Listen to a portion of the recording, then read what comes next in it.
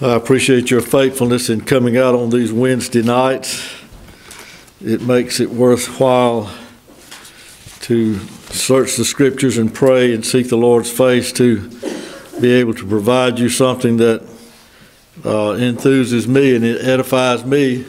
So I know by that it will edify all of God's saints.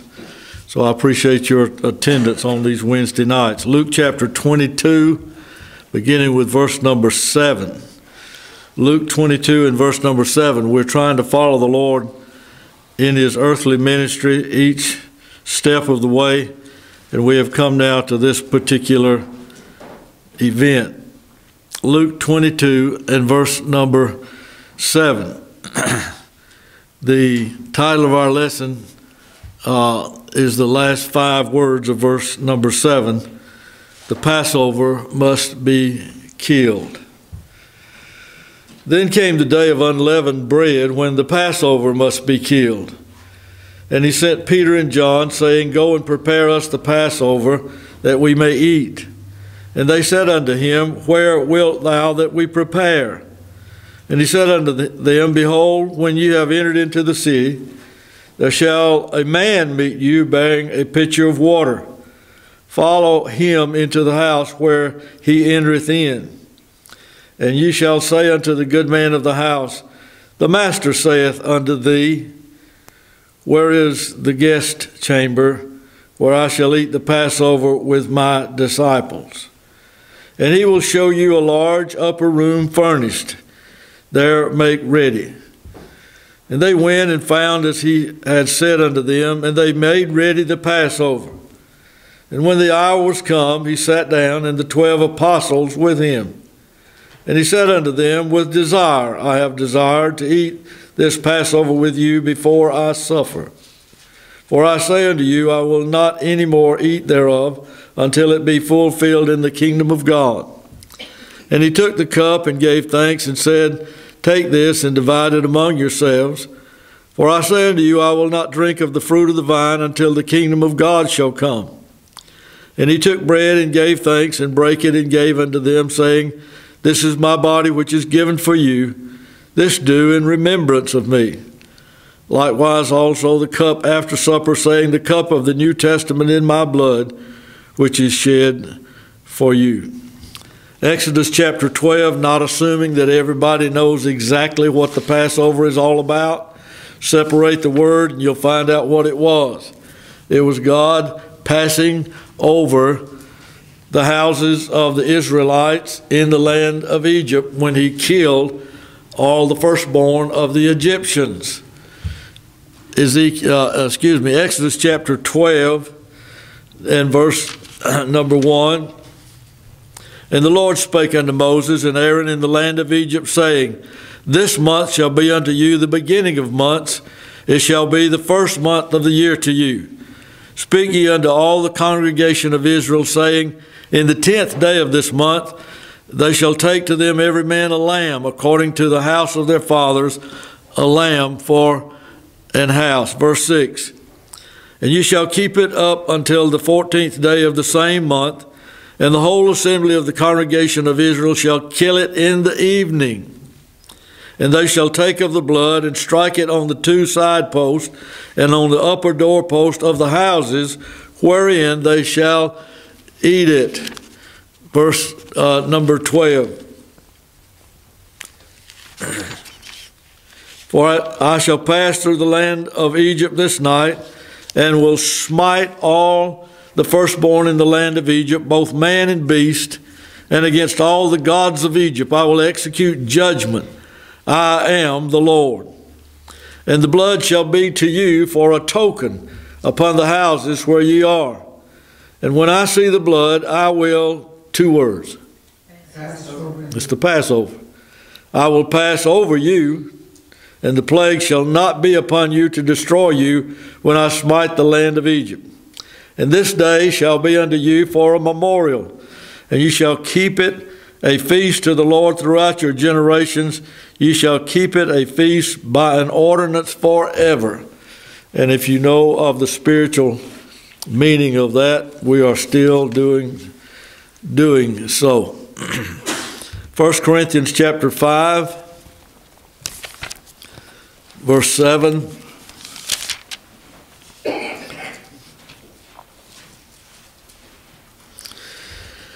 Get ready to weed, okay? Get ready to read. 1 Corinthians 5, 7. Purge out, therefore, the old leaven, that ye may be a new lump, as ye are unleavened. Would you finish it out for me? For even Christ, our Passover, is sacrificed for us. Why does this ancient tradition of Israel have anything to do with us? Who did you learn in that verse is our Passover? Christ. So the blood of the Lord Jesus Christ, 1 John 1:29, behold the Lamb of God, takes away the sin of the world.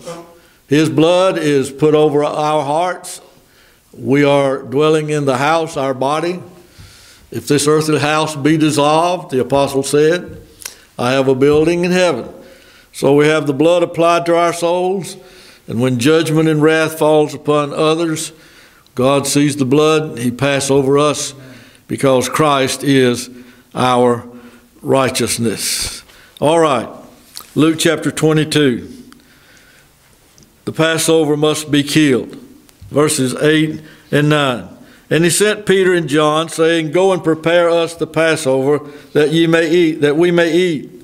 And they said unto him, Where wilt thou that we prepare? Now, it doesn't seem like to me that Jesus procrastinates, but because he had a lot of planning going into this, as we will find out later. But it seems like that he waits till the last minute to inform the disciples as to what they're going to do about the Passover. He kept this secret and its plans to the very last. He evidently had made preparations. He had evidently had things going that they didn't know about.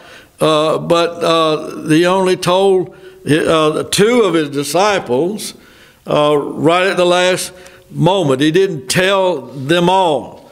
In Matthew chapter 26 is a similar passage.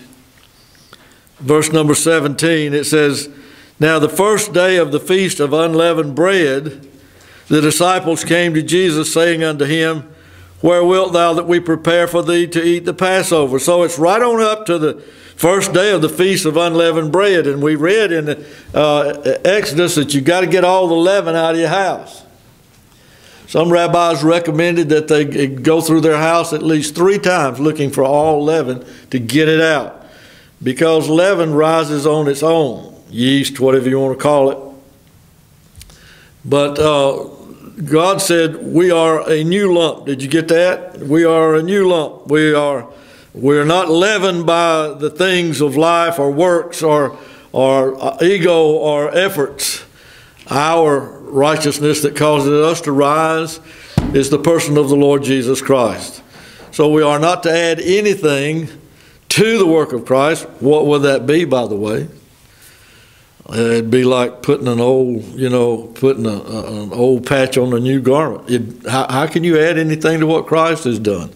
Well, after he had finished his work, he sat down and there forever. Now, why did the Lord not tell the disciples where they were going to meet?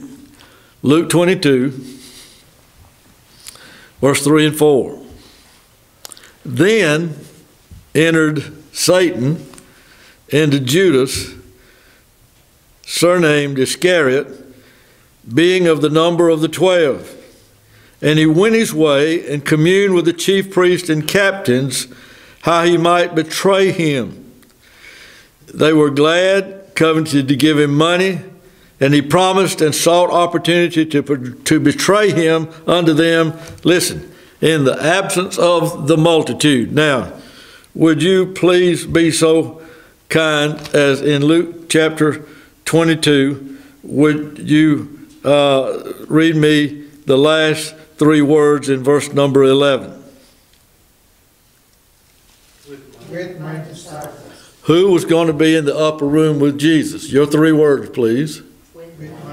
My disciples. So wouldn't that fit the bill that this would be a place where there would be an absence of the multitude? Yep. So he didn't tell Judas. He's not going to have this interrupted. He is not going to have Judas use this place to betray him. Yes, there will be a place. God has had it designed. It is laid out. It will be where God wants it to be. Jesus Christ, sovereignly in control of everything. No man hath power to take my life. I have power to lay it down. I have power to take it up. And I'm not telling anybody what we're going to do about the Passover, because Judas would know that this would be a place. And they say that this upper room, if it was typical of all those upper rooms in Jerusalem, had side stairs on the side of the building and a side entrance where you could come and go without disturbing the house. Be a good place for them to arrest Christ. So he didn't tell them. Dear soul, the Lord Jesus Christ has made sure that that table sitting there saying, "This do in remembrance of me," was established by God sovereignly, so that 2,000 and some odd years later you could still be partaking of that ordinance. This is an ordinance that the devil cannot stop.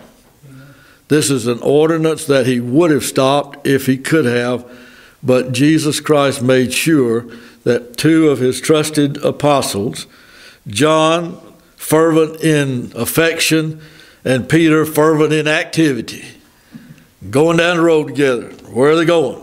They don't even know. They're just looking for somebody doing something that they don't usually do. Men carrying water. Women usually do that, so that's what they're looking for. So we find it's just kind of like that passage where he said, y'all go over there to the next city and find an ass tied with a colt, and you unloose the colt and bring him to me. And if anybody asks you, what are you doing? You say, the master have need of him. They'll say, okay. So they didn't know where the ass was, what street it was on, who owned it, anything about it. They just know Jesus told them go do it. They went looking for it, found it, started undoing the ass. They said, what are you doing? They said, the master have need of it. They said, okay. And that's the ass that he rode into Jerusalem and fulfilled the prophecy of Zechariah. Dear soul, we're going to find out one of these days that God's got everything in hand. Everything's all right, honey.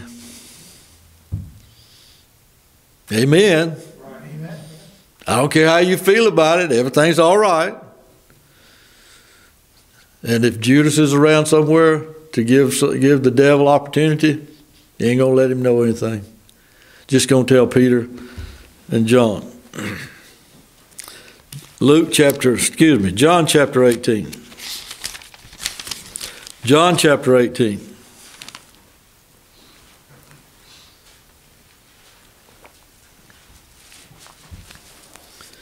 When Jesus had spoken these words, he went forth with his disciples over the brook Kidron, where was a garden, into the which he entered and his disciples. Would you read me down to the snake eyes of verse 2? And Judas also, which betrayed him, knew the place. See?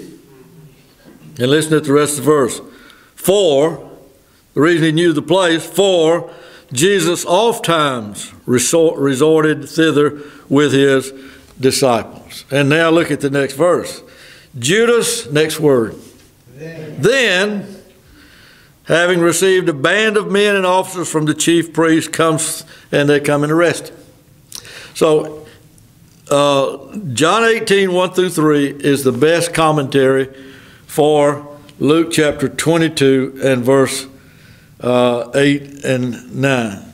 If you put that down, it may help you remember, why did Jesus tell only two of his disciples at this late date where they were going to have the Passover, but yet not give them an address and not tell them the man's name who owned the house? It was because he knew the works of the devil. It was his will that Judas betray him.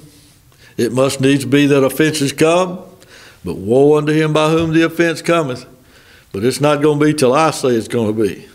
Jesus Christ didn't die on the cross as some wimpy little, crybaby. He was sovereign Lord on that cross, And it was exactly like he wanted it to be, or it would not have been. Amen, Brother Gene. Now, Luke 22, verses 15 and 16. And he said unto them, with desire have I desired to eat this Passover with you. And here's some unusual words. Before I suffer. I don't remember the Lord using that word suffer all that much. But before I suffer. For I say unto you, I will not any more eat thereof until it be fulfilled in the kingdom of God. Not only was there a caution against evil, keeping Judas from knowing what they were going to do and what he was going to do to prevent his early arrest in a wrongful time and place, but there was also a positive yearning for this to be done, and he wanted it to be kept just right. Do you fellas remember when you took out your best girl? You ought to smile when I'm talking about this because she's watching you. And you want everything to go right because you had really had a great desire to have a night together. Maybe that was the night you gave her that ring. But you wanted it to be done right. What is heaven about? It's about a man and a woman. I show you a great mystery. I speak concerning Christ and the church. Husbands, love your wives as Christ loved the church and gave himself for it. So we see that he has a great desire to be with his bride. He doesn't want any interruptions. He deals with the negative side of it and leaves Judas out. Yes, Judas is going to be there. It says with the 12 apostles in verse 14, but he didn't know where it was ahead of time. Look at 2 Corinthians, if you will, chapter 3. 2 Corinthians, chapter 3.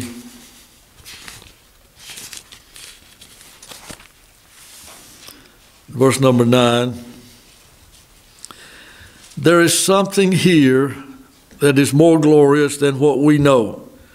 For the Lord to say, with desire have I desired, and we'll get to those words in a minute. It means that there's some urgency of love and some urgency of a desire for communion, not just communication, but communion between him and his bride. There's something special here. And in 2 Corinthians chapter 3 and verse number 9, for if the ministration of condemnation be glory, that is the sacrificing of the lambs there in Jerusalem, the animal, the lamb, much more doth the ministration of righteousness exceed in glory. For even that which was made glorious, that is the law and its sacrifices, had no glory, but only in this respect, by reason of what? Glory that excelleth. The glory that excelleth. For if that which is done away was glorious, much more that which remaineth is glorious. So the Lord said, with desire have I desired to eat this with you.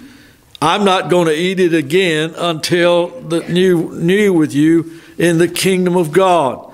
This will be the very last time this can ever be legally done in the sight of God. In Hebrews chapter 10, if you will, verses 9 and 10, we find that this communion that they had that night ended the last time, as Jesus well said, I'm not going to do this again until the new kingdom. It ended the old economy, and listen to Hebrews 10 and 9.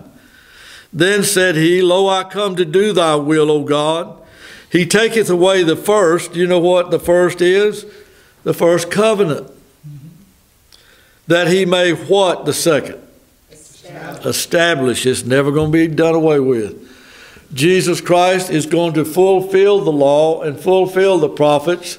Therefore, that first covenant that they had that dealt with works will be overcome by this glory that excelleth with a covenant of grace and mercy. And it will be established forever, by the which will we are sanctified through the offering of the body of Jesus Christ. Last three words, please. Once for all. All right. Did he die? Yes. Was it accepted by God? How do you know that? Because he rose from the dead. Right, amen. So when he died, it was once for all. That's it. There was a termination in this ordinance under the old economy, never to be done again. The Passover now is Christ, as you well read. Now, Mark chapter 4 and verse 19. Let me show you the phrase, with desire have I desired. A lot of words, right? Well, don't blink, because the one that I'm fixing to show you, and I let the cat out of the bag by saying one.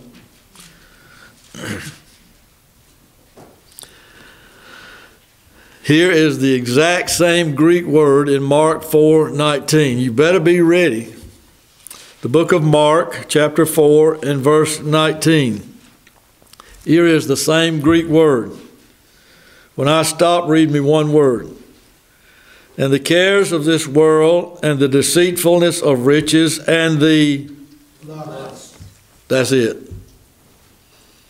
Lusts, lusts. So what do we read in Luke 22 and verse 15? And he said unto them, with lust have I desired. It was such a passion that it was pushing and urging him, and the only word you could get that would describe it, and we always think of this as some evil thing, but he was talking about a yearning so great that it was like a lust carrying a human being away into sin.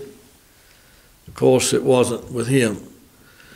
Let me show you where this word comes from. Acts chapter 20 and verse 33. Acts chapter 20 and verse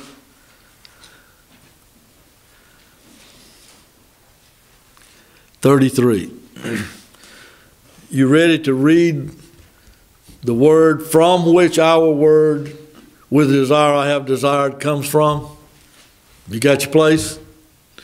All right, I don't get to read anything. You read me the first three words. It's like coveting, yearning, wanting something he hadn't got, lusting for it, urging the humanity of God by the Holy Spirit to want to do this. Why? He wants them to be the apostles upon which the foundation of the New Testament church is built. The gates of the new city of the church are named for them. They are the 12 foundations. It is to be established forever. He wants it to be put into gear. He wants it to be put into practice. He wants the old to pass away and behold all things to become new. He wants the old covenant to be fulfilled so that he can establish the new with desire, almost like a lust, with a yearning, a burning, a love interest with you. Like a man with his wife. I have desired to eat this with you. I want to finish this thing out. While we're in this part of the Bible, Revelation 3 and verse 20. How can Jesus say that he will not partake of this till the kingdom of Christ comes? I guess some people think because they think the kingdom is eternal glory and won't come till eternity comes. They think he hadn't had anything to eat or drink with the church since then. But listen at Revelation 3 and verse 20.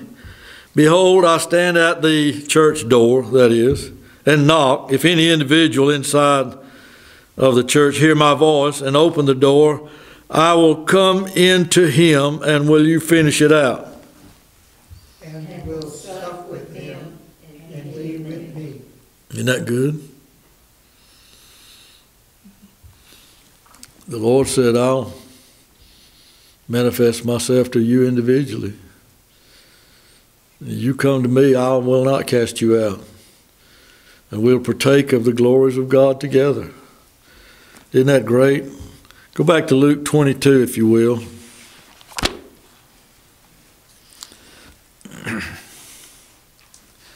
Luke 22 and verse 28. Luke 22:28. Ye are they which have continued with me in my temptations, and I appoint unto you a kingdom, as my Father hath appointed unto me, that ye may eat and drink at my table in my kingdom, and sit on thrones judging the 12 tribes of Israel. That's the spiritual kingdom, the church, and God's people eating his flesh and drinking his blood, needing him, having a hunger for him. Blessed are they that hunger. You're going to be filled. God is going to sustain you and supply your every need through Jesus Christ. And the root word for the word soul is the word appetite. I saw a little newborn baby, and the daddy had him in his arms, and the little knucklehead baby was trying to suck on his earlobe. You can't get near a baby's mouth with anything without him trying. That's an appetite. And dear soul, if you have appetite for God, God said you're blessed. Blessed hunger. You have a living soul spoken into existence and brought into existence for the glory of God. And you are an appetite, and he is the bread of heaven. He's the bread of life. He is everything you stand in need of. Jesus Christ is your supply of your every hunger. Ain't God good? God is so good. Now, we go on down in this, and in Luke 22, in verse number 10, it said, and he said unto them, just go to this address in this street, just punch it in your tom-tom or your whatever, your garment, and you can find it. No.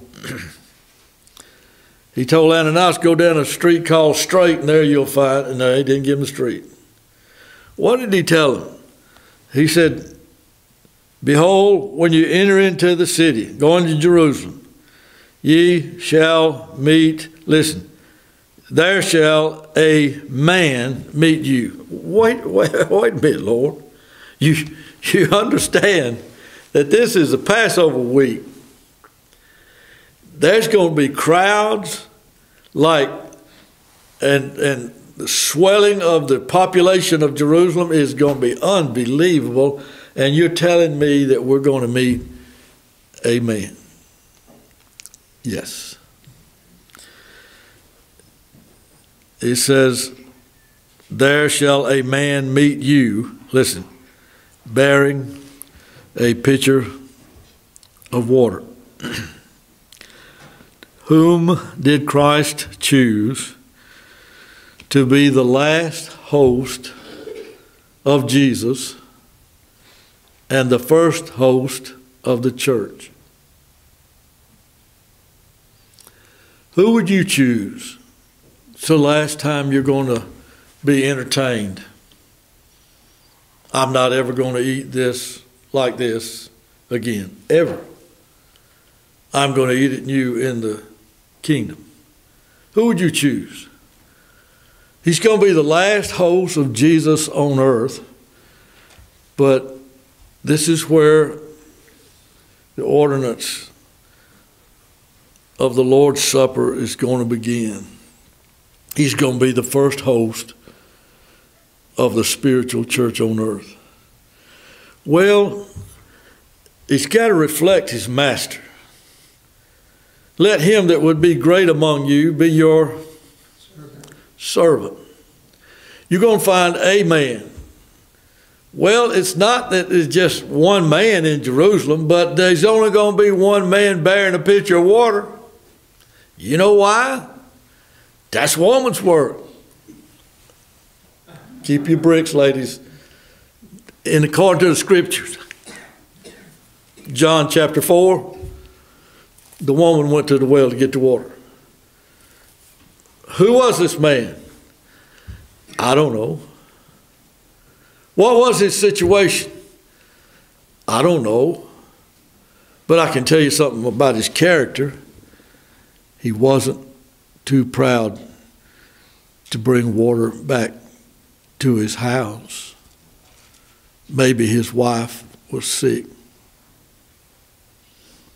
Maybe she had gone to see about her sick cousin or friend, and he was there by himself.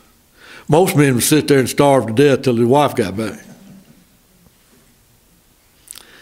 This man knew how to take care of things, and when it called for it, it didn't matter. He went and got the water at the well and was bringing it back. And it says, I want you to follow him. There shall a man meet you. Sounds like he was coming one direction, he was going in another, they had to turn around and follow him. Bearing a pitcher of water. Listen, follow him. Here are the two great apostles following a householder, a servant, a man that's not ashamed to do what was considered in those days a woman's work. I want you preachers to follow this man who is domesticated in the kingdom of God in so much that I choose him to be my last host on earth and the church's first host, because that's what I'm like. And supper being ended, he removed his garment and began to wash their feet.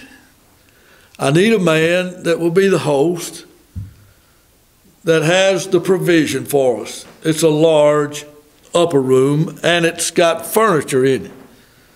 We don't have to do anything but just go in, and as far as the room is concerned, everything is ready. What kind of man do you want? I want a man that is sophisticated enough in humility. Guess that's good to say that. That he feels comfortable and confident that he can carry a pitcher of water through the streets of Jerusalem when there's more people there than there ever will be any other time. And he said, I want you preachers to follow him. And I wonder what Peter and John thought as they walked through there. And I don't know if any water sloshed out on his shoulder, or what, how it happened. But I wonder what they learned following that man with that pitcher of water. And he said, follow him into the house.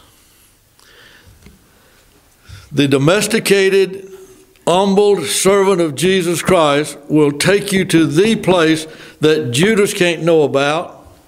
This is the way I'm going to devise this. You will be absolutely certain where we're going to meet, but Judas will not have any awareness of where it is, because he's not going to follow any man carrying his wife's pocketbook.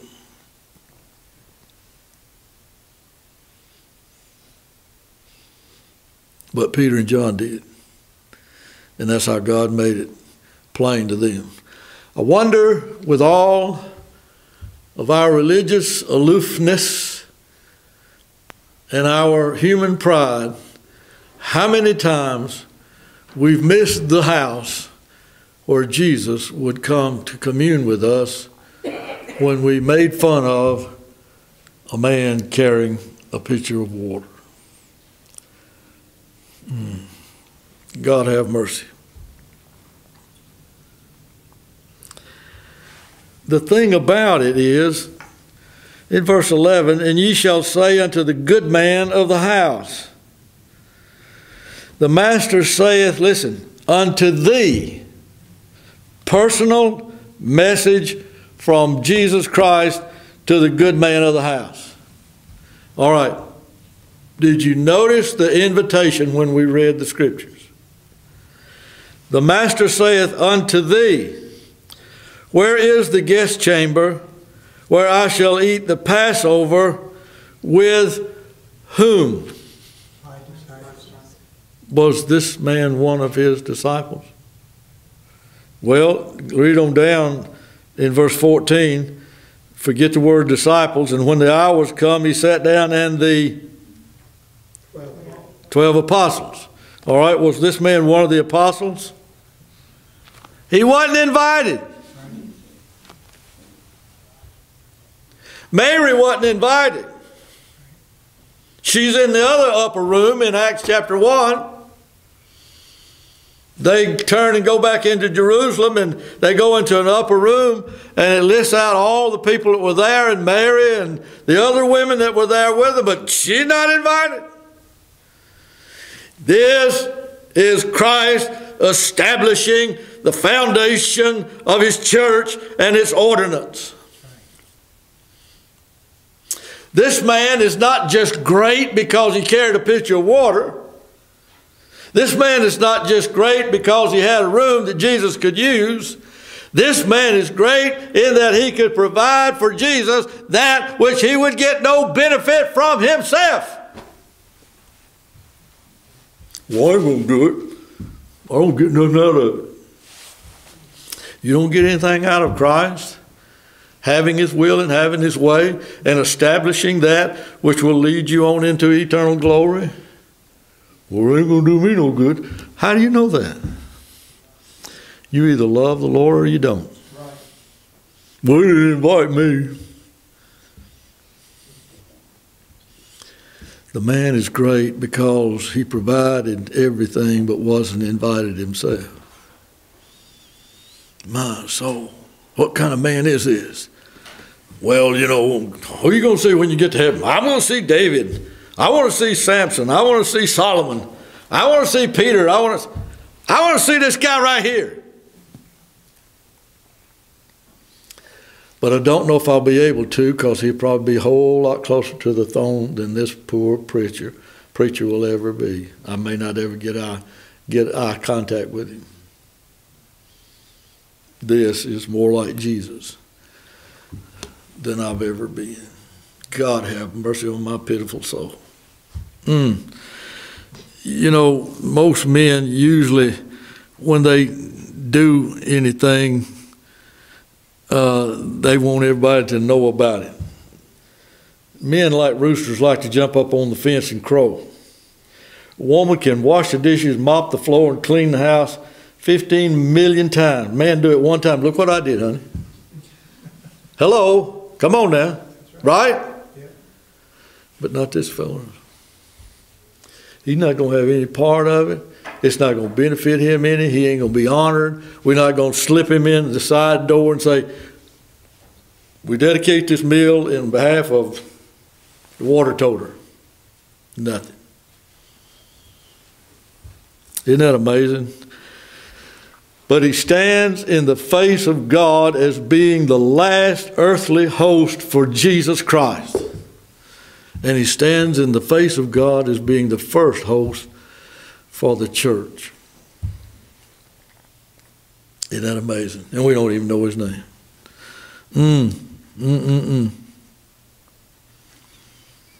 Now, those words in verse 14, and the 12 apostles with him. Would you look at 1 Corinthians chapter 11?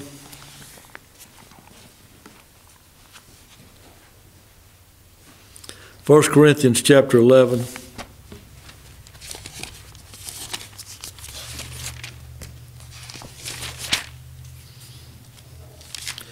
We use this passage from time to time when we have what we call the Lord's Supper. And here we have the Apostle Paul telling us how that this thing was transmitted to him. The awareness of the Lord's Supper did not come by hearsay to the Apostle Paul. Look at verse number 23 of 1 Corinthians chapter 11. For I have received, 3 words.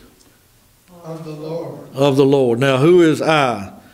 Well, it's the Apostle Paul. Well, what was his title? What was he? A pastor, teacher, missionary? What was he? An apostle, right?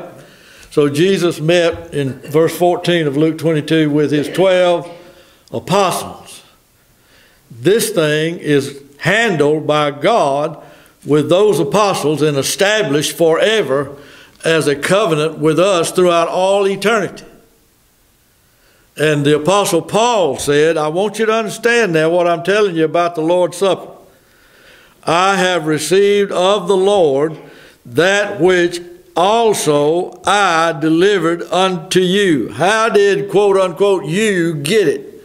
We got it from an apostle. How did the apostle get it? He got it directly from God. Say amen. Amen. Ain't God good? That the Lord Jesus, the same night in which he was betrayed, took bread, and when he gave thanks, and on, you know the rest of it. So we see, dear soul, that if you look to Ephesians chapter 2, that this foundation of the apostles is established for us, and folks like me, nameless water toters, we need to bow under the absolute authority of Jesus Christ and his apostles. If the apostles said it, preach it. If the apostles said it, believe it. If the apostles didn't say it, stay out of it. We have no authority to believe or to teach anything outside of that which Jesus Christ, the chief cornerstone, gave to the 12 foundations of the apostles. Amen. Amen. I am a pastor. My boss is every apostle. The CEO is Jesus Christ. I cannot say that I'm walking with Jesus Christ if I am not adhering to that which the apostles gave me. Why? That which I received of the Lord, the Apostle Paul said, I delivered unto you. That's how we got it. In Ephesians 2 and verse 19, now therefore ye are no more strangers and foreigners, but fellow citizens with the saints and of the household of God, and are built upon the foundation of the apostles and prophets, Jesus Christ himself being the chief cornerstone. Revelation 21 and verse 14. Revelation 21 and verse 14.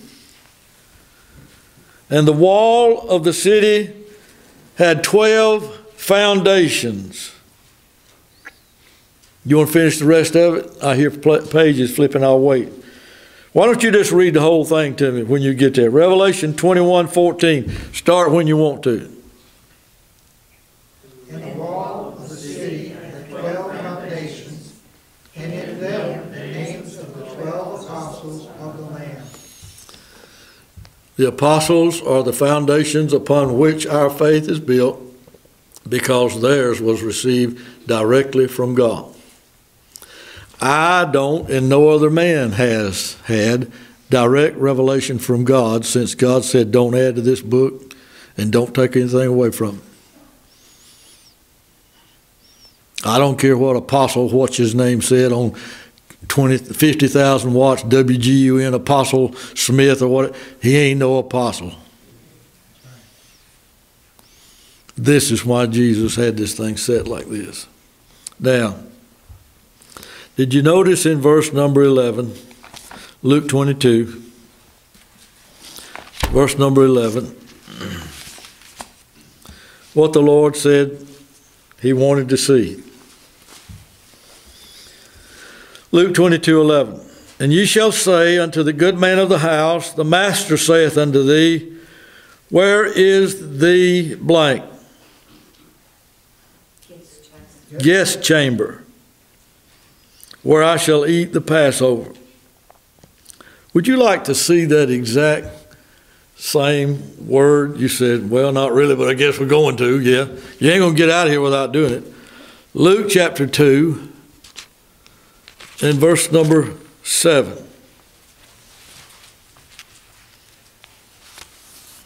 And she brought forth her firstborn son and wrapped him in swaddling clothes. We don't know what that means, but it's strips of cloth wrapped around him. And laid him in a manger, because there was no room for them in the... That word "in" is the exact word guest chamber. Alpha and Omega. In the beginning of his life, his earthly life, his human life, there was no guest chamber for him. The world is all too willing to provide a guest chamber for the death of Christ and all those who are the lights of the church and the salt of the earth. They're all too willing to provide a guest chamber at the end of his life for his death, but not so willing to provide a guest chamber for him in the beginning of his life to come among us and to show us our sin. The Lord had not where to lay his head, Matthew 8:20. He had no place for his life, but he was provided guest chamber for his death. He had no place, but he said, I'll tell you what I'm going to do for y'all. I don't want your hearts to be troubled. You have believed in God of the Old Testament, and here I am on the scene saying, if you have seen me, you've seen God. So I want you to know that your hearts need not be troubled, that belief and faith in God in the old economy can be put on me, transferred entirely, completely to me, because I and the Father are one. Don't let your heart be troubled. If you believed in that God, then believe in me. And I want you to know, in my Father's house are many apartments. I'm not going to leave you out. And if it were not so, I would have told you. I am going to be without a place so that I might provide you a place. I go to prepare a place. Do you believe it? Don't say us. Say for me. I go to prepare a place for me. I personally prepare a place for you personally.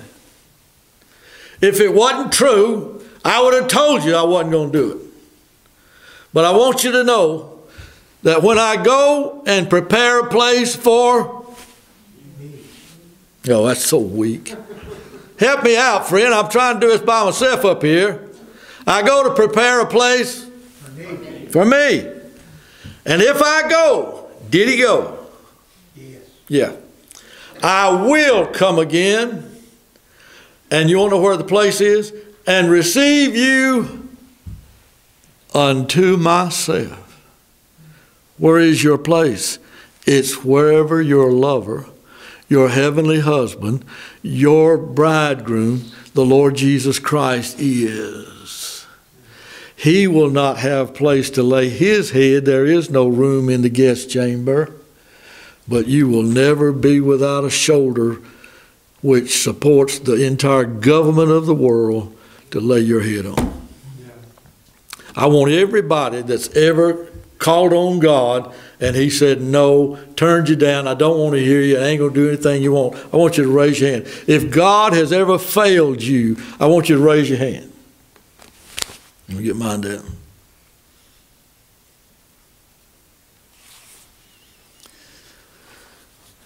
He will smite a man's wife so that he has to go walking through Jerusalem, not in an off day when there ain't many people around, but when everybody can see him that have come in out of all the cities in Jerusalem, in Israel, to Jerusalem for the Passover, and make him walk down the street with a water pot, in order that he might have a host to prepare a place to meet with his beloved. And then he'll turn around and not invite that man. Jesus Christ was left out of the benefit that you have at the cross. He knew no sin. I know God hath highly exalted him, but he had to enter into that which he had no part of in order to bring you to that, you and I to that, which we never would have been brought to because of our sin.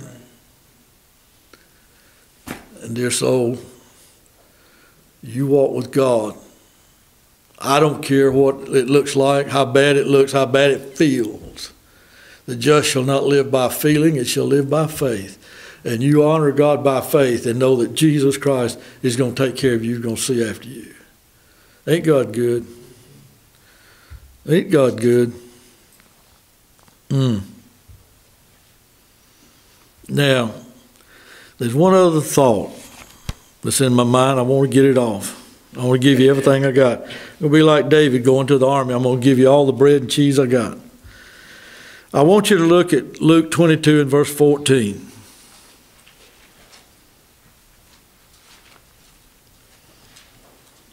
And when the hour was come, he sat down, and who was with him? 12 apostles. Okay. That includes Judas. Now, we've already been to 1 Corinthians chapter 11. Let's go there again. This is the Apostle Paul teaching us about the Lord's Supper. All right, why was Judas there to partake of this last Passover feast? 1 Corinthians 11:27. Wherefore, whosoever shall eat this bread and drink this cup of the Lord unworthily shall be guilty of the body and blood of the Lord. But let a man examine himself, and so let him eat of that bread and drink of that cup.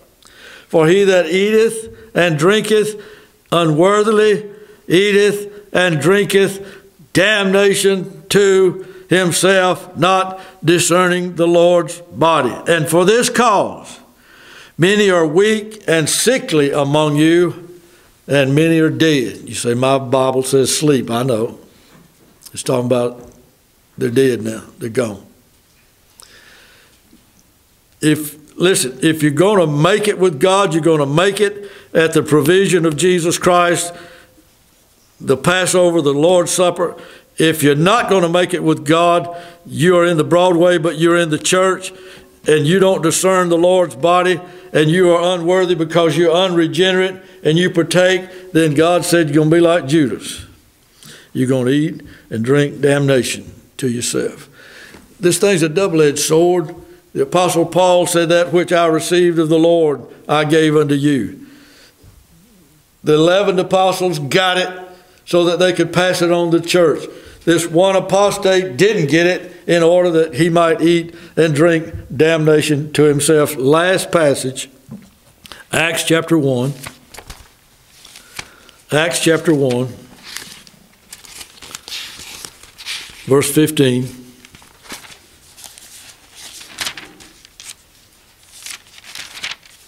Acts 1:15.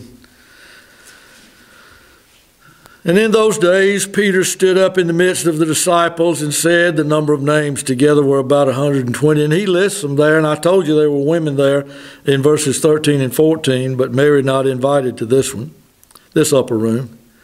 Men and brethren, this is Peter talking.